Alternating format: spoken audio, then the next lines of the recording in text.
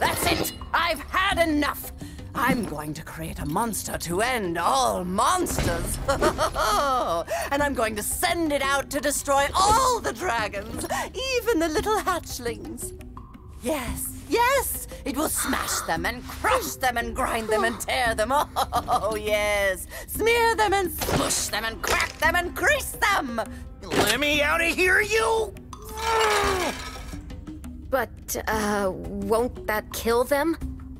It doesn't matter, as long as I can still collect their wings! What? All this time you've only wanted them for their wings? Of course, you ignorant girl! I need them for a spell so I can live forever! Wait a second. A spell? What did you think I was going to do with all those dragons? Open a zoo?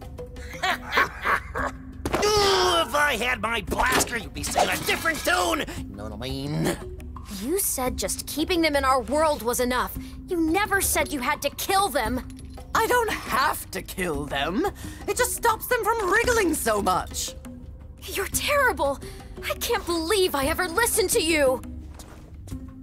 Stupid, insolent brat. I'll take care of her as soon as I finish off that dragon. Now, where was I? Ah, yes.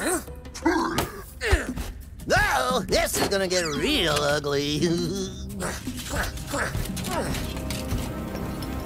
Ah.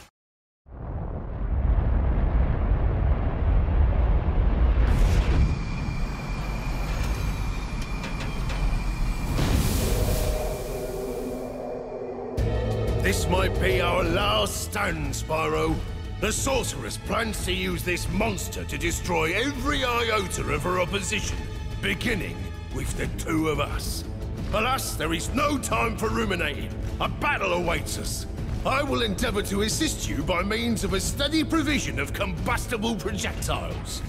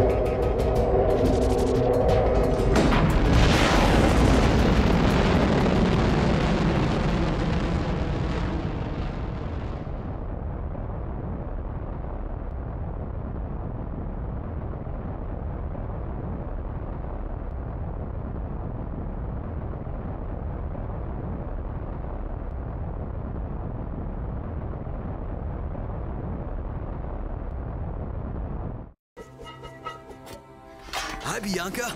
Did you bring any more food? I'm starving.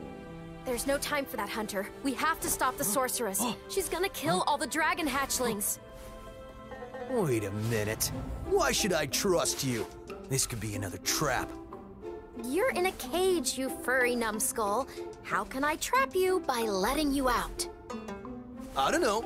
You sorceress types can be sneaky. I never thought we were going to hurt the dragons. Come on, we don't have time for this.